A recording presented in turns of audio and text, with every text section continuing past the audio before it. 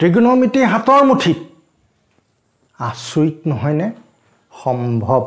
তোমালোকৰ আগৰ ভিডিঅটোত মই এই বিষয়ে শিকাইছিলো তোমালোকে ভিডিঅটো চাইছা না নাই বাৰ চাই থাকা এই ভিডিঅটোৰ জৰিয়তে তোমালোকৰ যি কালি চক্ৰটো দিছিলো সেই চক্ৰটোৰ জৰিয়তে তোমালোকে অভেদাৱলী আৰু অন্যান্য সূত্ৰখিনি আৰু লগতে পূৰকপুনৰ সূত্ৰখিনি তোমালোকে নিৰ্ণয় কৰি লব পাৰিবা গতিকে আমি কিয় ৰৈ থাকোঁ আমি অনুশীলনলৈ আগবাঢ়ো গতিকে প্ৰথম আমাৰ অনুশীলনী হ'ব 8.1 তোমালোকে চাই থাকিবা সূত্ৰখিনি যেহেতু শিকিলোই আমি এটা পলম নকৰো এটা তোমালোক 8.1 অনুশীলনী আৰম্ভ কৰিবলৈ কৈছো কোৱেশ্চন নম্বৰ 1 এক নম্বৰ কোৱেশ্চনত তোমালোকৰ কি আছে মই কোৱেশ্চনটো পঢ়ি দিছো তোমালোকৰ কিতাপতো আছে চাই লোৱা ত্ৰিভুজ ABC ৰ বি কোণ সমকোণ AB 24 সেমি BC 7 সেমি হলে তলত দিয়া বলিওয়া তলত দিয়া কি আছে number 1 sin A cos A 2 number আছে sin C cos C এতিয়া তোমালোকৰ ত্ৰিভুজটো আকি থোৱা আছে বি কোণটো সমকোণ BC মানটো দিয়া আছে 24 আৰু AB মান দিয়া আছে AB 24 আৰু BC 7 তোমালোক উলিয়াবলগিয়া বাহুটো হ'ল AC যেহেতু ত্ৰিভুজটো আটাইতকৈ দীঘল বাহু অতিভুজ সমকোণৰ বিপৰীত বাহু অতিভুজ এটা পাইথাগোৰাছৰ সূত্ৰ তোমালোকক লাগিব পাইথাগোৰাছৰ সূত্ৰ তোমালোকে জানানে পাইথাগোৰাছৰ সূত্ৰটো তোমালোক কি আছিল অতিভুজ স্কয়াৰ ইকুৱেল টু বাকি বাহু দুটা স্কয়াৰৰ যোগফল এটা বাকি বাহু দুটাক এটাক লম্ব বা উন্নতি আনটো হ'ল ভূমি গতিকে আমি ত্ৰিভুজ ABC ৰ বি কোণ 90 ডিগ্ৰী গতিকে AC square equal to BC square AB square BC square মান 7 স্কয়াৰ হ'ব BC মান 7 স্কয়াৰ কৰিব লাগিব এটো হ'ব 24 পূৰণ কৰিলে 576 পাবা আৰু 576 ৰ 49 প্লাস কৰিলে তোমালে 625 পাবা তাৰ পিছত আমি AC স্কয়াৰ মান 625 পালো গতিকে AC মান পাবৰ কাৰণে তোমালোকে বৰ্গমূল ল'ব লাগিব ধনাত্মক বৰ্গমূল যেহেতু 625 বৰ্গমূল 25 এটো হ'ব 25 সেন্টিমিটাৰ এতিয়া তোমালোকে যেতিয়া বাহু তিনিটাৰ যোগ পাই গলে এতিয়া আমাৰ কাম কি হ'ব কোৱেশ্চন নম্বৰ 1 লৈ আহিছো sin A cos A এতিয়া আমি sin A টো হাতত লৈছো sin A কাৰণে তোমালোকে কি কৈছিলো কালি মই কৈছিলো মনত আছে না তোমালোকৰ সাইলকনক সাই শব্দটো কাৰ লগত মিলা সাইনত ল কনক লম্ব কৰ্ণ গতিকে তোমাৰ A কোণ সাপেক্ষে লম্ব কোণটো কালি শিকাই থোৱা আছিল এইডাল হ'ব লম্ব কৰ্ণডাল চিনি পোৱা ইউনিক গতিকে তোমালোকে লম্ব বাই কৰ্ণ বহুৱাই দিয়া গতিকে BC বাই AC BC যোগটোৰ তলত AC হ'ব এটা BC মান কিমান 7 AC কিমান AC হ'ল 25 AC হ'ব কিমান 25 তোমাৰ এটোটো হৈ গল তোমালোকে ইয়াত কোনো একক নিলিখিবা যেহেতু অনুপাতত একক নিলিখে অনুপাত ত্ৰিকোণবিলাক একচুয়ালি অনুপাত গতিকে তাত একক নিলিখিবা cos A ইকুৱেল আছে আকৌ cos লৈ আহা কি আছে cos A সাইলকনক ক ভুল কৰ্মত cos থিটা ভূমি বাই কৰ্ণ গতিকে তোমাৰ এটো কোন সাপেক্ষে এডাল লম্ব আছিল এডাল কি হ'ব ভূমি হ'ব এটা ভূমি হ'ব AB কৰ্ণ হ'ব AC গতিকে AB বাই AC গতিকে AB ৰ যোগটো আমি আপা পালো 24 আৰু AC যোগটো 25 গতিকে তোমাৰ এক নম্বৰটো হৈ গল আমি তা দুই নম্বৰটো কৰি আছো কোৱেশ্চন নম্বৰ 1 ৰ 2 টো আমাৰ থাকি গৈছিল 2 টো চোৱাচোন 2 টোত কি আছিল sin C আৰু cos C মান নিৰ্ণয় কৰিব লাগে গতিকে আমি কোনটো চাবা কোনটো এটা তোমালোকৰ কিন্তু C হল C কোণৰ সম্মুখৰ বাহু AB এডাল লম্ব বা উন্নতি হ'ব বাকি BC ভূমি হ'ব আৰু AC কৰ্ণ আমাক অতিভুজ বুলি কলো আপত্তি নাই কৰ্ণ বুলি কলো আপত্তি নাই কথা একেটাই বুজাইছে এটা তোমালোকে চোৱা sin C sin মানে হ'ব লম্ব বাই কৰ্ণ লম্ব AB বাই AC মান গিটা পাতি দিয়া AB মান ইয়াত লিখা আছে পাতি ললা cos C আকৌ ভূমি বাই কৰ্ণ ভূমি কোণডাল BC কৰ্ণ AC মানটো পাতি দিলা গতিকে তোমালোকৰ এক নম্বৰ প্ৰশ্নৰ 1 আৰু 2 সম্পূৰ্ণ সমাধান পালা আমি 2 নম্বৰ কোৱেশ্চনলৈ গৈ আছো প্ৰশ্নটো কৰি আছো প্ৰশ্নটো তোমালোকৰ কি আছে চিত্ৰ তোমালোকৰ কাষত দি থোৱা আছে 10p আৰু cot r 10p - cot r মান নিৰ্ণয় কৰিব লাগে তোমালোকে চোৱা ত্ৰিভুজটোৰ কিন্তু দুটা বাহু তোমালোকৰ যোগ দিয়া আছে তৃতীয় বাহুটো কিন্তু উলিয়াই লোৱা তৃতীয় বাহুটো সদায় কি নিয়মত উলিয়াবা পাইথাগোৰাছৰ সূত্ৰ লগাই এটা পাইথাগোৰাছৰ সূত্ৰটো তোমালোকৰ কি আছিল PQ স্কয়াৰ কৰিবা QR স্কয়াৰ কৰিবা লম্ব স্কয়াৰ ভূমি স্কয়াৰ ইকুৱেল টু অতিভুজ স্কয়াৰ 13 স্কয়াৰ গতিকে PQ ৰ মান 12 QR এ থাকিব উলিয়াব লাগে PR ৰ মান 13 স্কয়াৰ তে QR স্কয়াৰ তো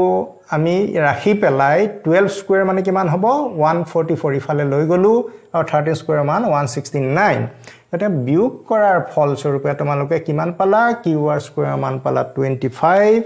QR ৰ মান হ'ব 2টো অতৰাই দিলে বৰ্গমূলৰ চিন আহিব আৰু বৰ্গমূল আমি ধনাত্মক বৰ্গমূল লম যেহেতু আমি দশম শ্ৰেণীত শিকি থকা ত্ৰিকোণমিতি খিনি সদায় ধনাত্মক কোণৰ লগত জড়িত ইয়াত ঋণাত্মক কোণ আলোচনা কৰা নাই এই বিষয়ে ঋণাত্মক কোণৰ বিষয়ে তোমালোকে উচ্চ গণিত শাখাতে পঢ়িবলৈ পাবা গতিকে মই QR ৰ মান 5 পালো এতিয়া তোমালোকৰ মই বাকি কোণ কৰি দিছো 10p - cot ৰ মান উলিয়াব লাগে এটা 10 লিখিলো কোণটো p লৈছো এটা p কোণ সাপেক্ষে আমাৰ উন্নতি বা লম্ব কোণডাল হ'ব QR আৰু এইডাল তেতিয়া ভূমি ধৰিব লাগিব p কোণৰ সাপেক্ষে QR তাৰ সমুখৰ বাহু কি হ'ব লম্ব বাকিডাল হ'ব ভূমি আৰু অতিভুজ সদায় থাকিবই হেতু অলৰসৰ ফিক্স এটা তোমালোকৰ কি হ'ব tan θ মানে লম্ব বাই ভূমি QR বাই PQ ঠিকে আছে আকৌ তোমালোক cot r আছে আকৌ r কোণৰ কাৰণে যেতিয়া r কোণ ধৰিবা এই সমুখটো হ'ব লম্ব এটো হ'ল ভূমি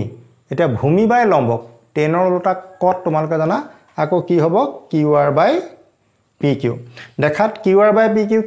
PQ আমি ইয়াতে কাটি দিলে শূন্য উত্তৰ ওলালে হেতেন কিন্তু কিয় কাটি নিদিলো আমিটো জোখ মাহখিনি উলিয়াই পেলালো সেইখিনি বহুৱাই লোৱাটো ভাল গতিকে QR ৰ মান তোমালোকে 5 পাতিলা PQ মান 12 পাতিলা ঠিক তেনেকৈ মানখিনি পাতি লোৱাৰ পিছত দেখা গ'ল 12 ভাগৰ 5 বিয়োগ 12 ভাগ সমান সমান সংখ্যা পা বিয়োগ কৰিলে কি ওলাই 0 নেক্সট কোৱেশ্চনলৈ গৈ আছো 3 নম্বৰ প্ৰশ্নটো চোৱাচোন কি আছে বাৰু sin a সমান 3/4 তেন্তে cos a আৰু tan এৰ মান উলিওৱা এটা তোমালোকে ইয়াতে কোনটো a বুলি ব্যৱহাৰ কৰিছে a বুলি কওঁতে বাকি আৰু bc তোমালোকে লগত দি ল'ব লাগিব কিন্তু এটো কিন্তু সূক্ষ্ম কোণ হয় আকৌ মনত ৰাখিবা গতিকে তোমালোকৰ সমকোণী দিব জগতে দুটা সূক্ষ্ম কোণ থাকিব এটা কি থাকিব সমকোণ ইয়াত সমকোণটো আমি কি ধৰিছো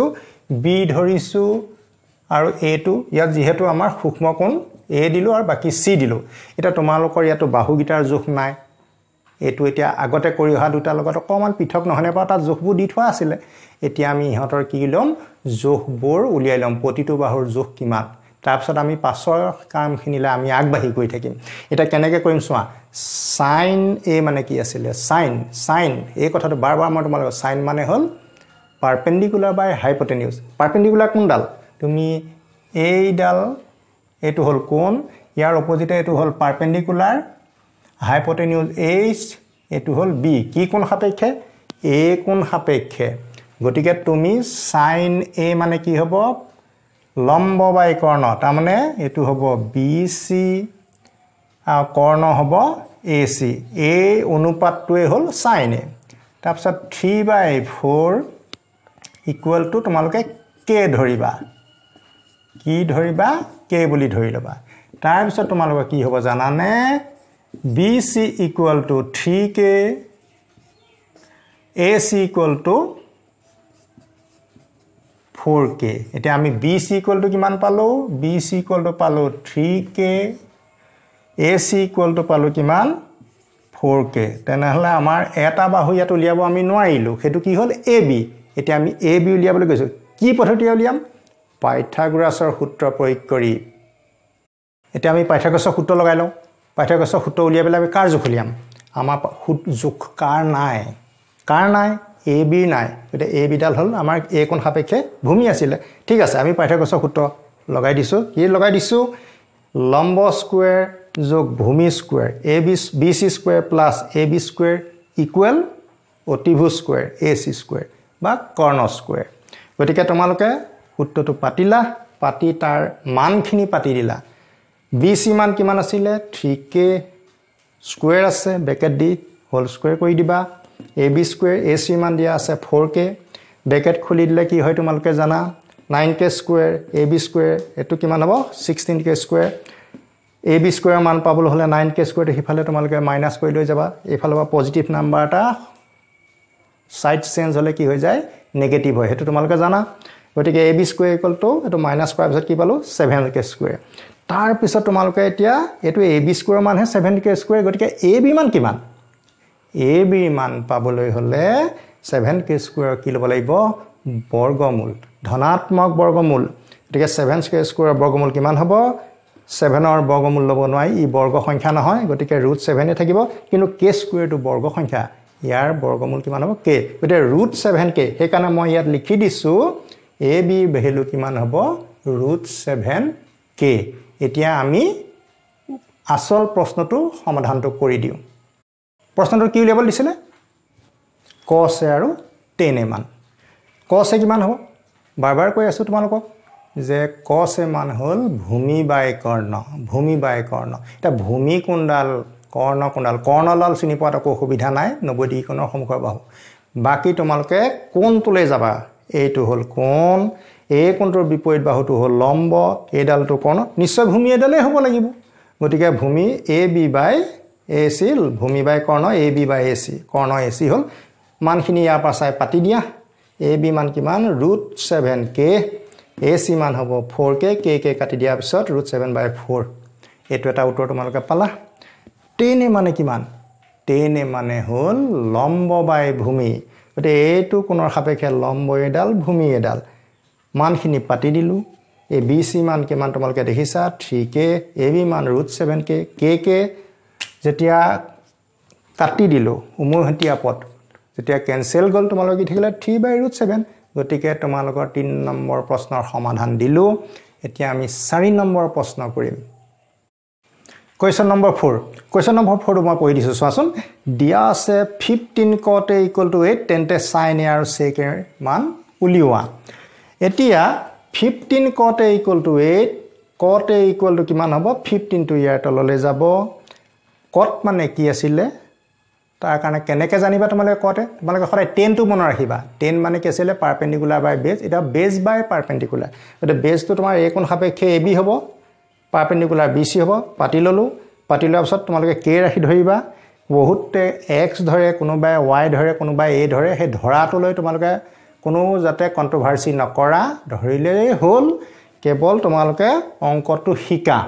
তোমালোকে ab = কিমান হ'ব 8k bc = কিমান হ'ব 15k তে ab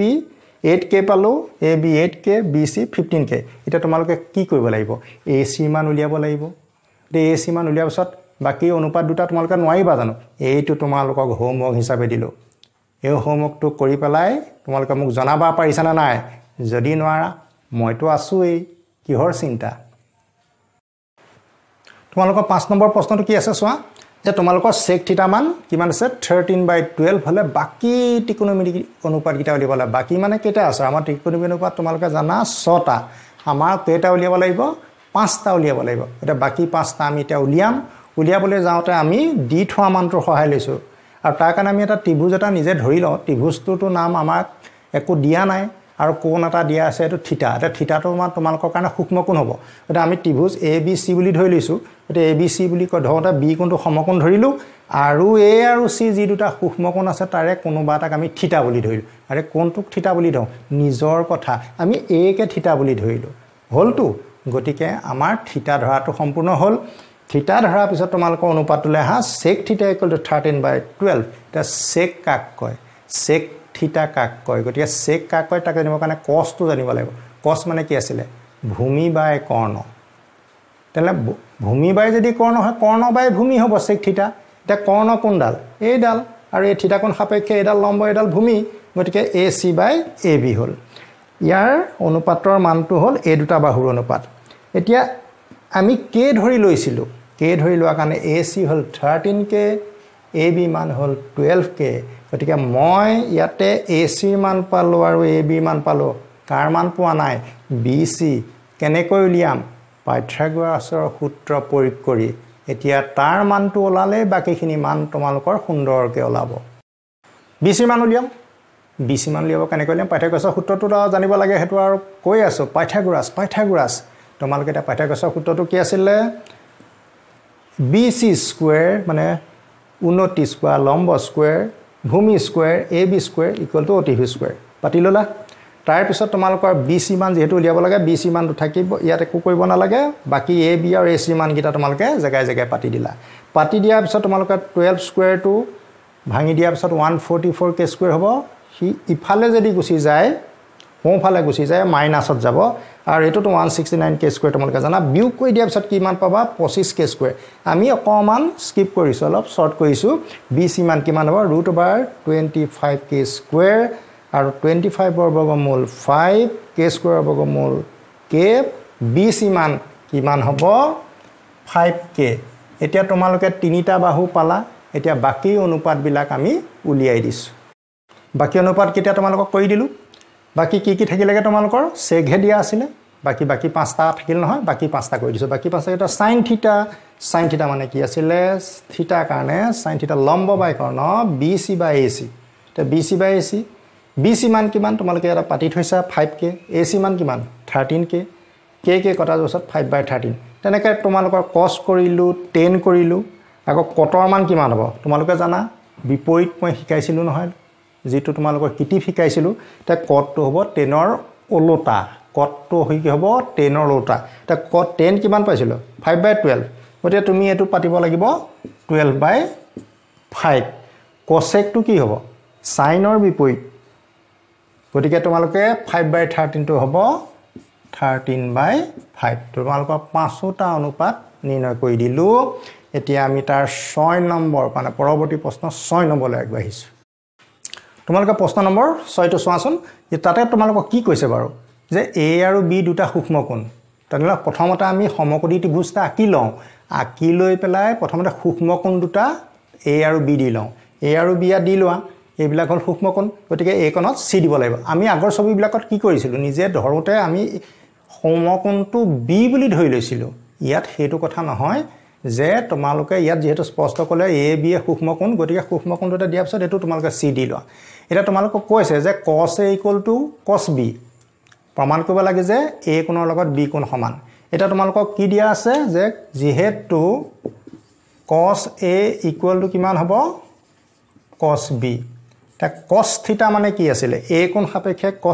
cos থিটা মানে আছিল ভূমি বাই কৰ্ণ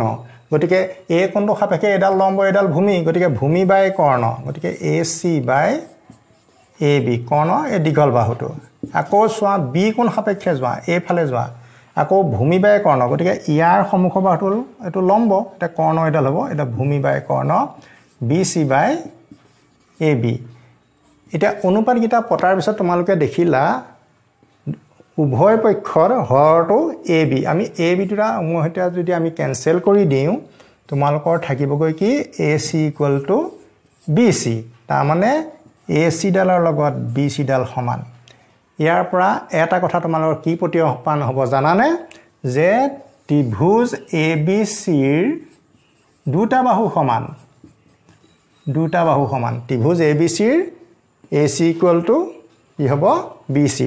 ইয়াতে এটা জ্যামিতিৰ তোমালোকৰ ধৰ্ম লগা হ'ব বুজিছানে জ্যামিতিৰ ধৰ্ম বল তোমালোকে আগতে পঢ়ি আছে 9ত পঢ়ি আহিছা সমান বাহুৰ বিপৰীত কোণ সমান বাহুৰ AC আৰু BC সমান AC ৰ বিপৰীত কোণ B আকৌ BC ৰ বিপৰীত কোণ A তে সমান বাহুৰ বিপৰীত কোণ সমান গতিকে আমি A আৰু B কেলে সমান হ'ল তাৰ কাৰণটো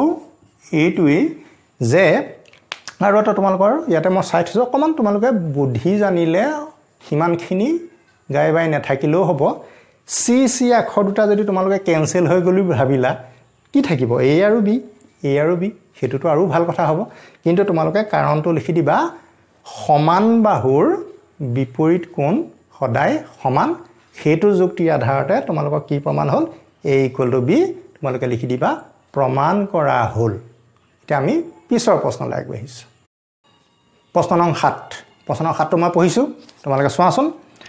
যদি cot θ = 7/8 তেন্তে মান উলিয়াব লাগে নাম্বাৰ 1ত কি দিছে 1 + sin θ * 1 - sin θ বাই মানে হৰণ কৰিছো 1 + cos θ * 1 - cos θ আৰু 2 নম্বৰ দিছে cot square θ এতিয়া মই তাৰ কাৰণে কি কৰিব লাগিব সমকোণী ত্ৰিভুজ এটা আঁকি ল'ব লাগিব সমকোণী ত্ৰিভুজটো মই আঁকি ললো ইয়াতে নাম দিলু ABC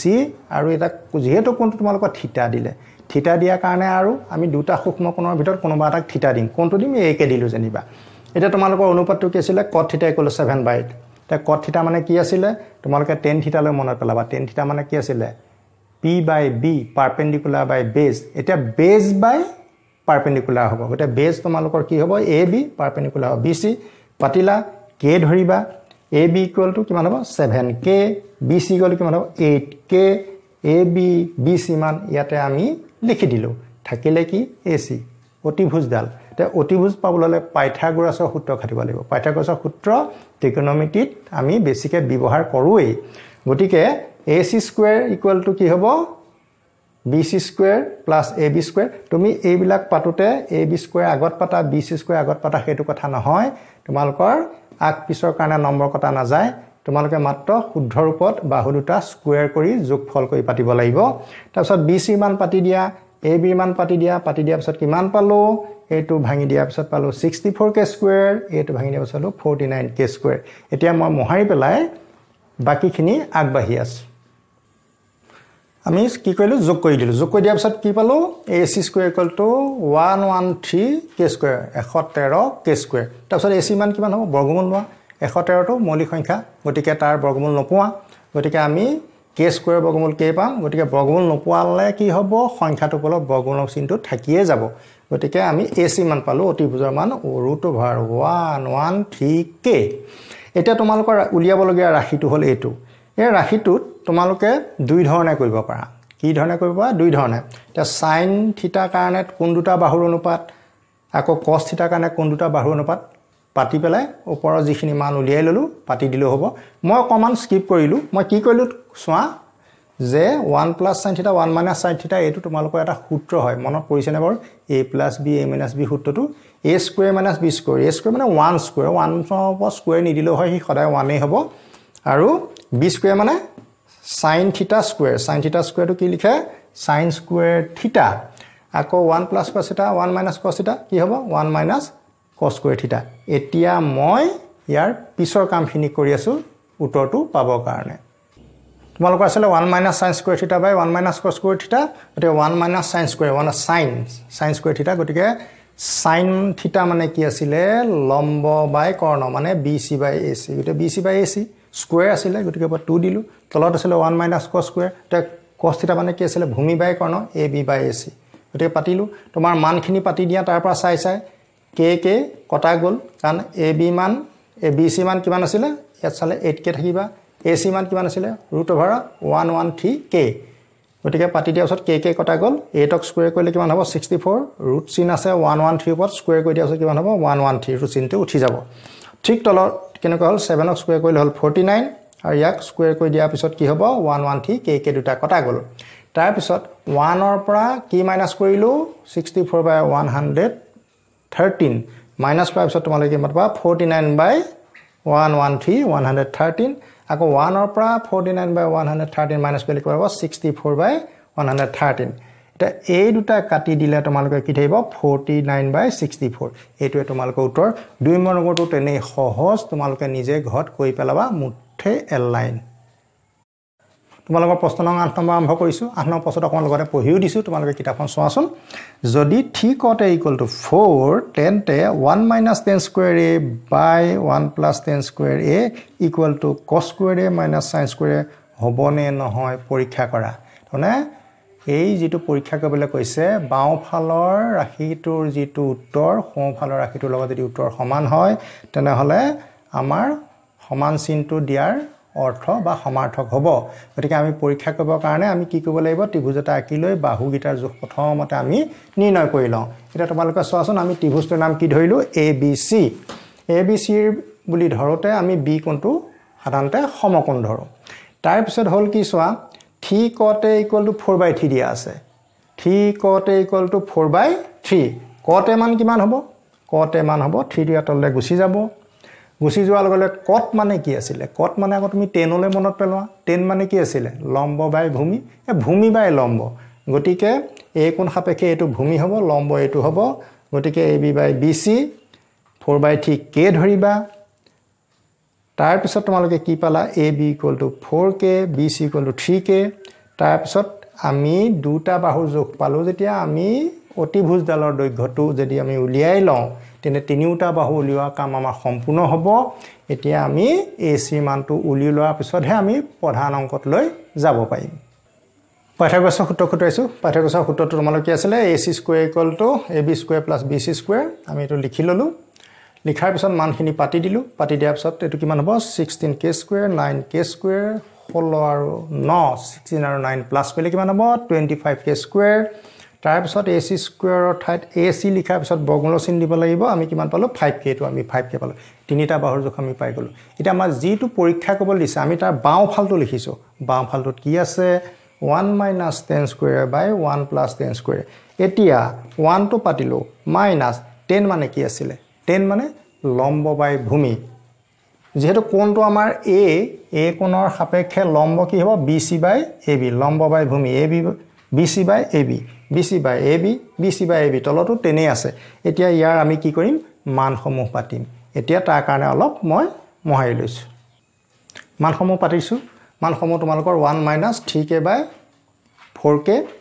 আকৌ next two 3k by 4k তোমালোকে k বু ক্যান্সেল কৰি দিয়া ইয়াটো k বু ক্যান্সেল কৰি দিলা 1 minus কি হ'ব এটো স্কয়াৰ কৰিলে 9 by 16 আৰ তলত হ'ব 1 plus 9 by 16 1 ৰ পৰা 9 by 16 তোমালোকে মাইনাস কৰিবা মাইনাস কৰিলে পাবা কিমান 7 by 16 আৰু 1 ৰ লগত যদি 9 by 16 প্লাস কৰা তাৰমানে এনেকুৱা হ'ব 16 গুণ 16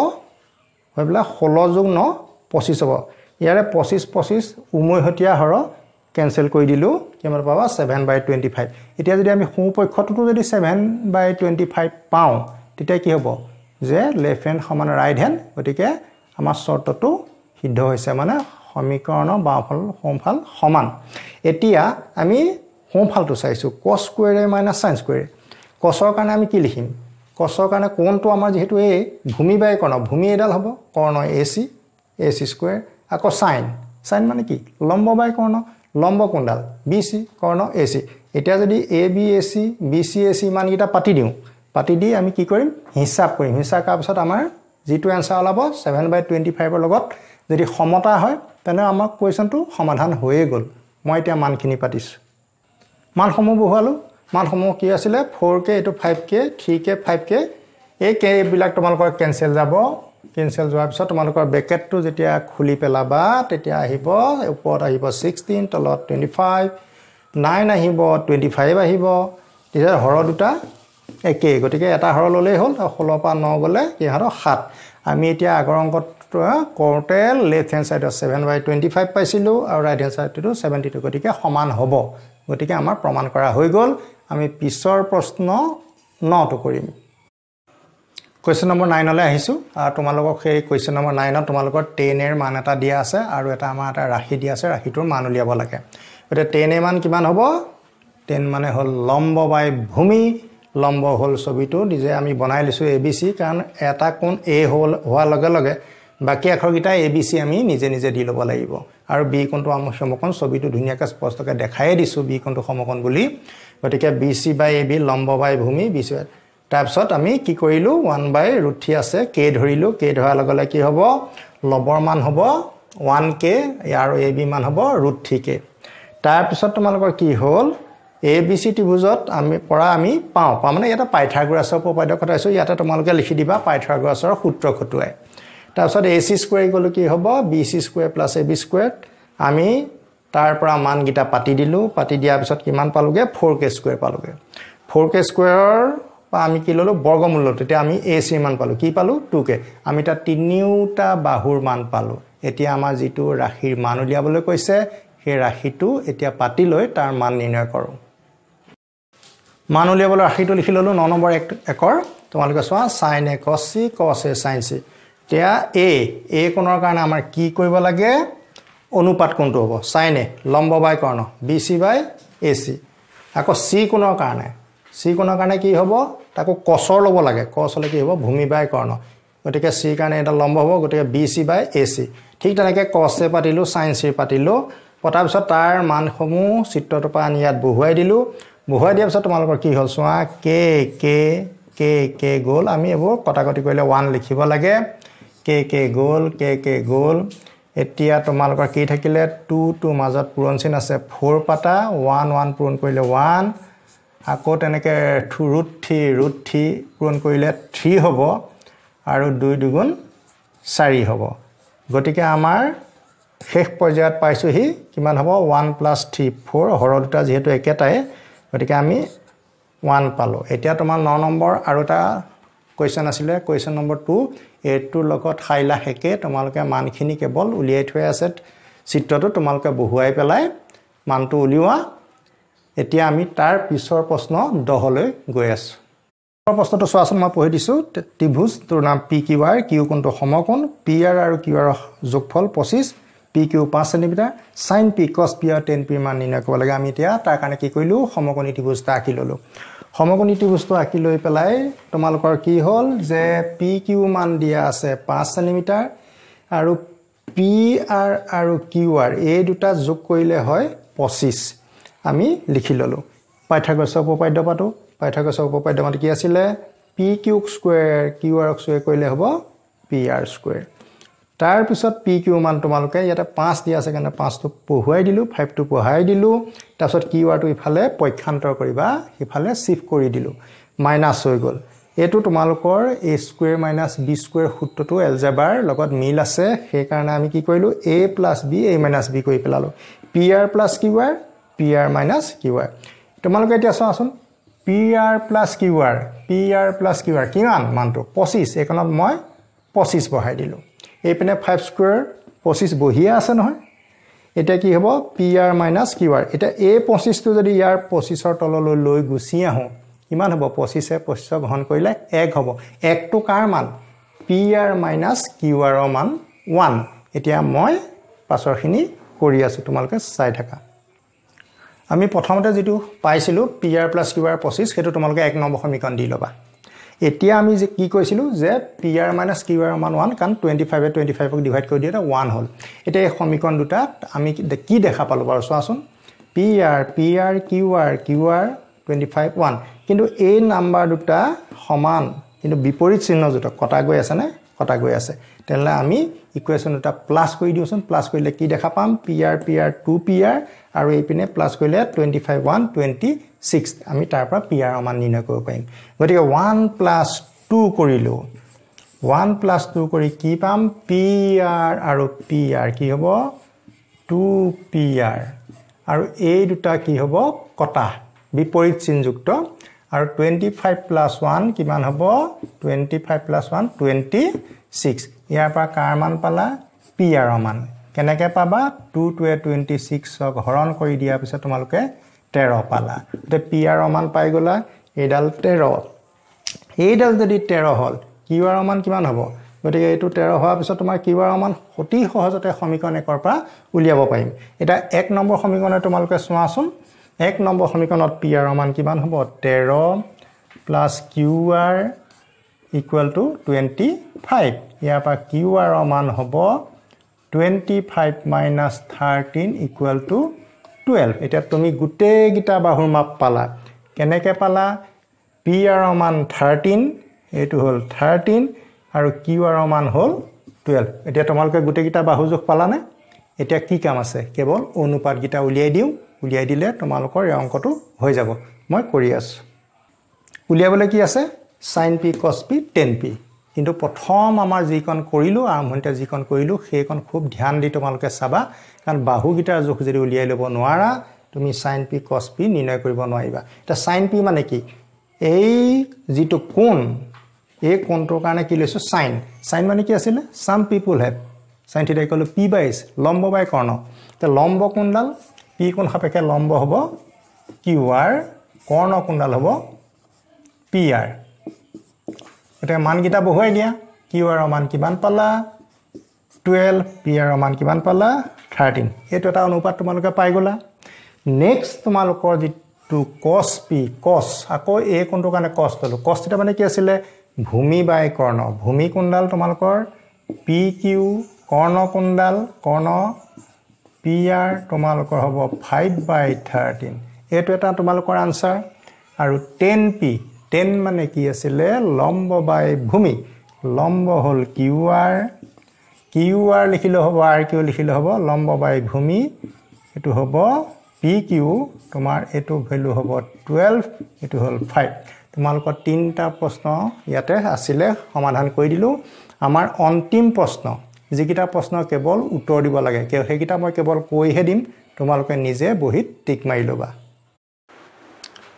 তোমালোকৰ 8 পইণ্ট অনুশীলনী একদম অন্তিম প্ৰশ্ন কোৱেশ্চন নম্বৰ 11 তো তোমালোকৰ সত্য বিচাৰ কৰিবলৈ কৈছে আৰু যেটো অসত্য কিয় অসত্য সেই কথাটো আমি জনাব লাগে বা ক'ব লাগে এটা প্ৰথমতে চোৱা 10 এৰ মান সদায় 1 তকৈ সৰু এটো অসত্য কিয় অসত্য তুমি চোৱা যেতিয়া তুমি এটা ট্ৰায়াঙ্গল ড্ৰ কৰা বা ট্ৰায়াঙ্গল ৰাইট এংগল ট্ৰায়াঙ্গল মানে সমকোণী ত্ৰিভুজ আকা তেতিয়া কি হ'ব লম্ব বাই ভূমি যদি লম্বডাল দীঘল হয় উচ্চতাটো বেছি হয় ভূমিডাল যদি ছুটি হয় তেতিয়া আকৌ তাৰ মানটো মানে অনুপাতৰ মান একতকৈ ডাঙৰ হ'ব আকৌ যদি তুমি বেলেগ এটা ৰাইট এংগল ট্ৰায়াঙ্গল ড্ৰ কৰা তেতিয়া আকৌ তাত যদি কি হয় এবাৰ ভূমিডালহে ডাঙৰ লম্বডাল ছুটি তেতিয়া আকৌ তাৰ মানটো একতকৈ সৰু ওলাব গতিকে এই কথাটো নিশ্চয়কৈ ক'ব নোৱাৰি যে tan থিটাৰ মান 1 তকৈ সৰু সদায় সৰু বুলি কৈ লেখাটো তাতে আছে গতিকে সদায় নহয় কেতিয়াবা হ'ব পাৰে বুলি যদি থাকিলে শুদ্ধ হ'লহেঁতেন কিন্তু এতিয়া এই কোৱেশ্চনটো কি হ'ব ৰং মানে অসত্য a কোণৰ মানৰ বাবে sec = 12/5 তোমালোকে cos থিটা পাইছা cos ওলটাটো হ'ল sec cos থিটা মানে কি আছিল ভূমি বাই কৰ্ণ তোমালোকে জানা সমকোণী ত্ৰিভুজত আটাইতকৈ দীঘল বাহুটো হ'ল অতিভুজ যাক আমি কৰ্ণ বুলি কওঁ গতিকে এতিয়া আমাৰ ওলটাকে কৈছে যে sec মানে হ'ল অতিভুজ বাই কি হ'ব ভূমি গতিকে অতিভুজটো ডাঙৰ ডেফিনেটলি এটো কি হ'ব সত্য হ'ব cosecant of angle এৰ সংক্ষিপ্ত ৰূপ হিচাপে cos এ ব্যৱহাৰ কৰা হয় cosecant বুলি কওঁতে আসলতে cosec হে হ'ব লাগে গতিকে তোমাৰ cos এ যেটো ব্যৱহাৰ কৰিছে সেইটো সম্পূৰ্ণ অসত্য 4 কোৱেশ্চন লৈ চোৱা cot আৰু a পূৰণফল হলে cot a চোৱা a আৰু cot যদি পৃথক কৰি দিয়া কোনো অৰ্থই নাই গতিকে cot a এটো এটা বস্তু গতিকে তোমালোকে পৃথক কৰিলে তাৰ অৰ্থহীন হৈ পৰে সেই কাৰণে এটো কি হ'ব অসত্য হ'ব মানে মই কাটি দিছো কোনো এটা কোণৰ থিটাৰ বাবে sin থিটা 4/3 তোমালোকে জানা sin থিটা মানে কি লম্ব বাই কৰ্ণ লম্ব যোগ ওপৰত বহিব কৰ্ণ যোগ তলত বহিব গতিকে সেই এটা বাহুক যেতিয়া আন এটা বাহুৰে হৰণ কৰিবা অনুপাত উলিয়াবা সেই অনুপাতটোৰ মান সাধাৰণতে কি হয় আমি জানো যে কৰ্ণডাল যেহেতু ডাঙৰ তে ডাঙৰে যেতিয়া সৰু ৰাশি এটা হৰণ কৰিবা তেতিয়া সেই ৰাশিটো সদায় কি ওলাব সৰু ওলাব কিন্তু ইয়াত আমাৰ কি দিছে 4/3 তাৰ মানে এটো একতকৈ ডাঙৰ ৰাশি তে একতকৈ ডাঙৰ ৰাশি নহয় sin থিটাৰ মান সদায় 1 তকৈ সৰু গতিকে তোমালোকৰ অনুশীলনী সম্পূৰ্ণ কৰিলো তোমালোকে পিছৰ 8.2 ভিডিও মই প্ৰস্তুত কৰি আছো প্ৰিয় ছাত্ৰ-ছাত্ৰীসকল তোমালোকৰ 8 পইণ্ট অনুশীলনী মই সমাপ্ত কৰিলো তোমালোকৰ ভিডিওটো আৰম্ভণিতে তোমালোকক মই হাতত এনেকৈ ট্ৰিক্স এটা দেখাইছিলো কিন্তু সাৰে দেখোন ট্ৰিক্সবোৰ দেখায় অংকবোৰ নকৰে এনেকুৱা মনত ভাব আহিব পাৰে চিন্তা কৰিব নালাগে মই তোমালোকৰ কিতাপখনত যিবিলাক মেথড উল্লেখ কৰা আছে সেইটো মেথডৰ যোগেদিহে মই অংকখিনি কৰি দিলো এই ট্ৰিক্সৰ যোগেদি অংকখিনি কৰিব পাৰিবা আৰু বহুত অংক আছে তোমালোকে চিন্তা কৰিব নালাগে মই তাত সেই অংকবোৰ সমাধান কৰোঁতে ট্ৰিক্সবিলাক ব্যৱহাৰ কৰি গৈ থাকিম তোমালোকক মই সোঁৱৰাই দি গৈ থাকিম এটা তোমালোকে কথা হ'ল কি ভিডিওখিনি ঘূৰাই চাবা ভাল পালে লাইক শ্বেয়াৰ আৰু সাবস্ক্ৰাইব কৰিবলৈ নাপাহৰিবা